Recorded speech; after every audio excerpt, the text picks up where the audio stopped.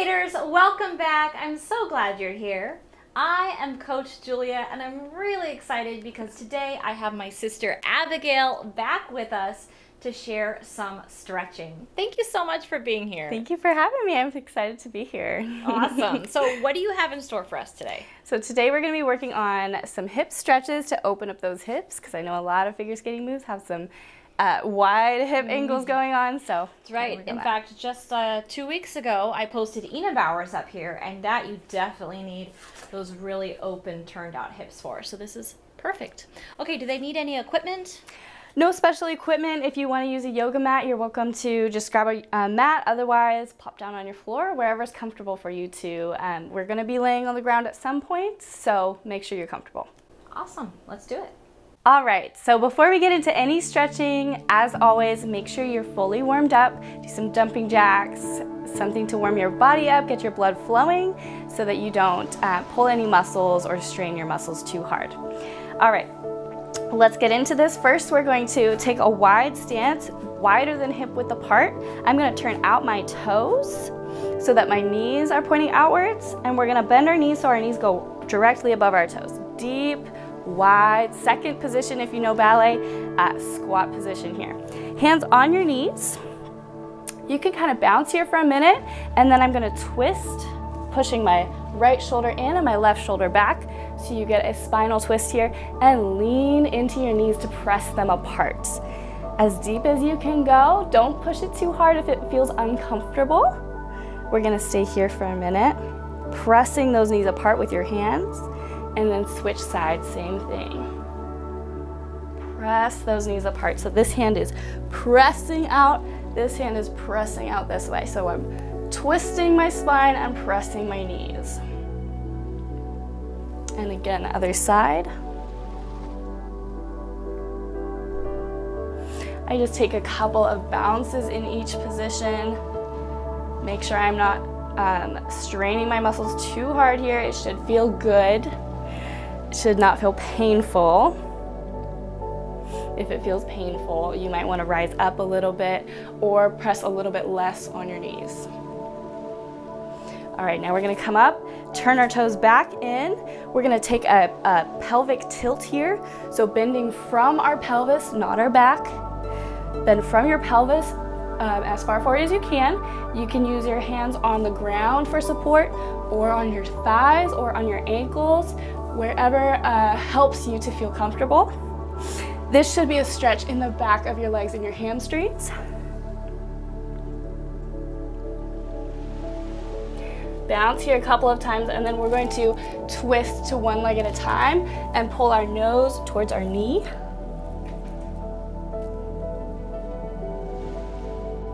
And other side. You can wrap your hands around your ankles, or if you're a little higher up, you can grab your leg for support or the ground, but try and get your nose as close to your leg as possible so you're getting a stretch along the back of your leg here.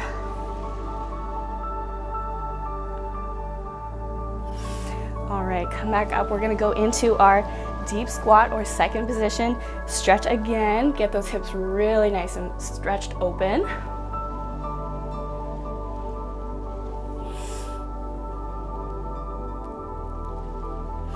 And one more time to the front. Pivot the toes in, tilting pelvic tilt forward, as low as you can go comfortably without straining your muscles too hard. And to the right, and to the left.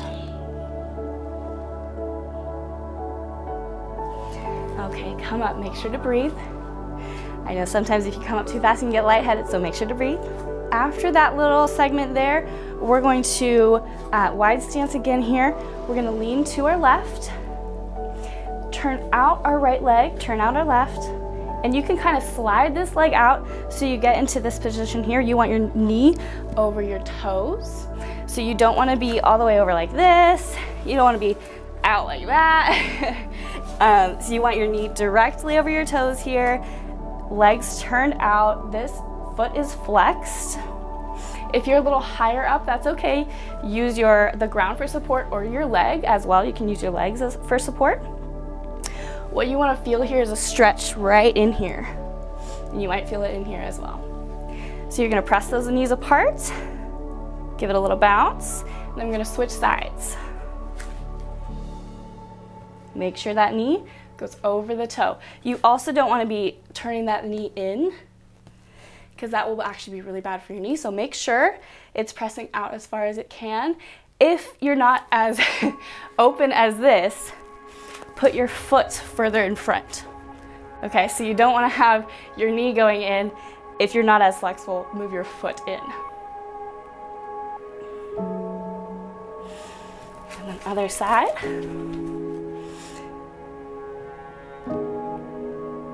One more time. We always like to do it a few times, because the second time around, you usually can get a little deeper. Okay, from here, we're just gonna sit right on down. And we're gonna get into a butterfly stretch. Many of you guys might already know this stretch. Feet together, knees apart. You're gonna kind of press on your knees straight back. We're gonna lean forward, but what I don't wanna see is arching of your back. What I wanna see is as straight of the back as you can. So you want a pelvic tilt. The pelvic tilt really helps you get into those hips. If you're arching your back, you're not really stretching those hips out. So you wanna make sure your back is straight and you're getting a pelvic tilt. If that means this is as far as you go, then that's as far as you go. So, pressing those knees down, tilt as far as you can. You can press with your elbows if you're a little bit more flexible, grabbing those ankles, and you just kind of pulse here, okay? This should be, you should be feeling it in your hips, maybe a little bit in your lower back. You're gonna pulse here as low as you can get. Don't push yourself too far. If it hurts, pull back a little bit and give yourself a gentler stretch here.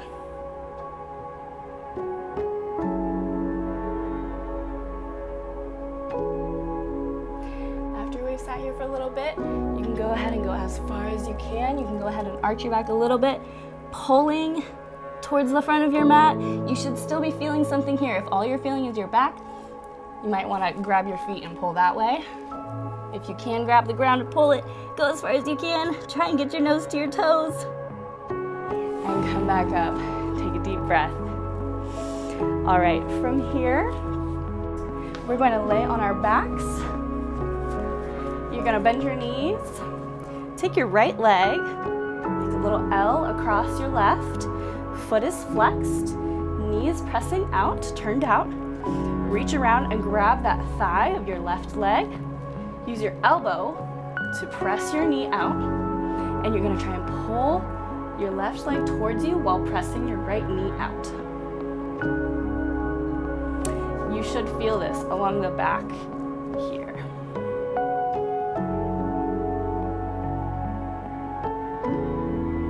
Pull that knee as close to your chest as you can. If you're a little more flexible, or if you want an extra challenge, you can tilt to the left. So tilt this whole position to the left. Still pressing this right knee out. Let's come back.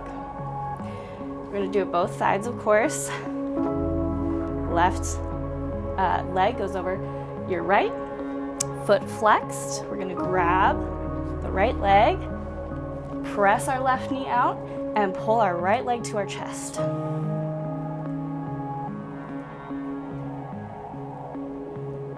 For an extra challenge, go ahead and tilt to the right.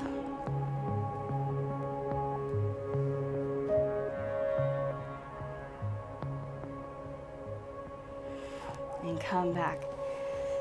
Next, we're gonna stay on our backs.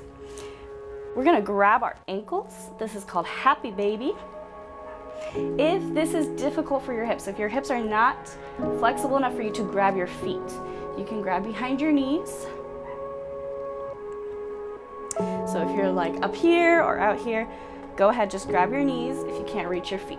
If you can reach your feet, you want to pull your feet down to the ground so you're opening your hips up, and you can rock back and forth like this.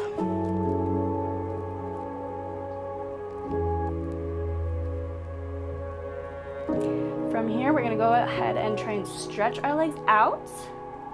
Again, if you're holding your knees, that's okay. Stretch your legs out here, and we're gonna bounce our legs. So wherever you're at, straighten your legs and try and bounce. Again, if it's painful, modify it a little bit. Don't go as far as I am if it hurts you, okay? We don't want it to be a painful stretch. It should feel good. All right, and let's come back to our happy baby rock back and forth one more time. If you're really feeling it here, you can go ahead and slap it out. Get some blood flowing, that usually helps. And come back in. All right, once we're finished with that section, we are gonna go into, I believe it's called a pigeon pose. So you're gonna wrap your right leg around to the back, and you're going to bend your front leg. If you are really flexible and can get it to a 90-degree angle here, go for it. I'm not that flexible, so I pull my heel in a little more. The goal is going to be to get your hips centered directly over the ground, so both hip bones are facing forward. So that's why if you're really flexible, go for that. I can't do it, so go ahead and pull your leg in if you're not quite there. You're gonna wanna straighten your back leg as much as you can. Again, if you're not that flexible, you can keep it a little bit bent, but remember the goal is to get your hips pointing both to the ground. So I'm gonna straighten that back leg. All right, so we're starting sitting up. You can sit here for a second, get yourself warmed up, maybe take a couple of bounces to warm up those muscles. You're gonna feel it here a lot. This hip is really gonna feel it. You're also gonna feel it along your bottom on the backside and on the inside of your left thigh. But this right hip flexor is really gonna feel it here the most. From here, we're gonna try and walk forward. Get as low as you can comfortably get. This one can be pretty painful if you go too far. So really listen to your body. If it hurts, just stop, breathe through it. Don't go any further. If you can go further, you can push on in a minute. You can go ahead and lay down if you're that far.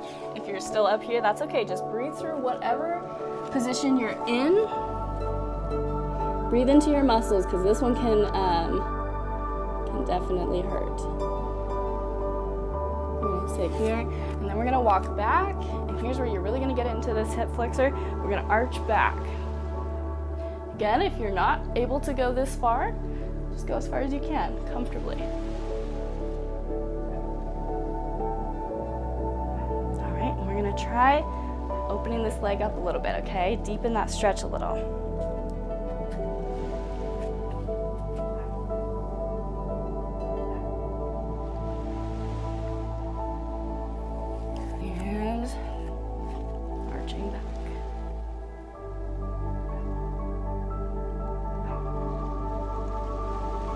All right, as always, we've got to do the other side. Right leg in front, left and back. Try and straighten that back leg. Sitting here for a minute, let's get that warmed up. And walk forward.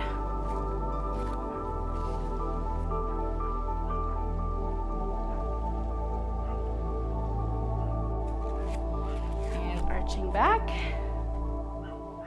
Should really feel this part in your hip flexor of the back leg. Try and open your front leg up a little bit if you can, and walk it forward again.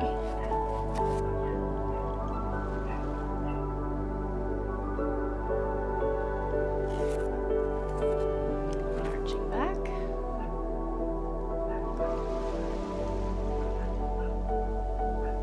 All right. For our last little thing, this one you can do if you like. It's called frog pose. It's kind of fun. You can just sit here while you're reading a book if you want to. You're gonna sit with your feet together, knees apart. You're just gonna walk yourself forward. If your feet come up, that's fine. I like to sometimes rock back and forth. This just helps you open up your hips. And it's a fun one to just sit in, read a book, do your nails, whatever you like, while you just sit here and rock back and forth, opening up your hips.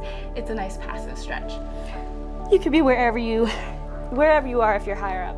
If you need a little pillow to support yourself on, that's a great idea. Otherwise, have fun with this one. Well, thank you so much, Abigail. That was some great stretches, a great little flow, some great moves. I hope you guys practice these. Now, how often should someone practice to really see improvement? I would say a couple times a week is the minimum. If you want to do it every single day, though, you'll get some really, really good results really fast. Okay, so if you're trying to get that Ina Bauer, stretch a couple times a week at least, every day if you can, and then, of course, also be working on your skills out on the ice. Cool. Thank you so much. You're welcome. If you enjoyed this, please do give us that thumbs up. And as always, I look forward to reading all your comments in this section down below. If you haven't done so yet, then hit that subscribe button and the little notification bell down in the corner so you can see all my videos when they come out. Happy skating, and I'll see you next time.